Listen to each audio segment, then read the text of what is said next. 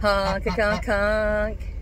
Now, unlike George the goose, I let my bird ride in the back in there because we're gonna hit the highway, and it's really not safe to have this bird up here because he's not always the best passenger, and he takes big smelly poop, so I've got hay in there so I can deal with that, and he's got something to eat on his ride, so I know he's safe in there if I have a whoopsie daisy or any kind of unfortunate accident.